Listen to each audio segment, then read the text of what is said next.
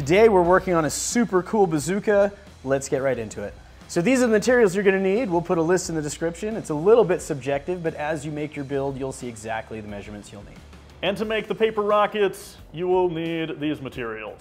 The way this works is we're going to have a 1/2-inch barrel that's going to connect right up to our 2-inch combustion chamber with these couplers. So you've got a coupler here, a reducing fitting there that goes into the 1/2-inch, and then on the other side you have this screw fitting and then a screw-on end cap, and this is what you'll unscrew to spray in your fuel. And because this is going to hold pressure, there's going to be an actual mini explosion inside the chamber, you do want to make sure that you do a decent job.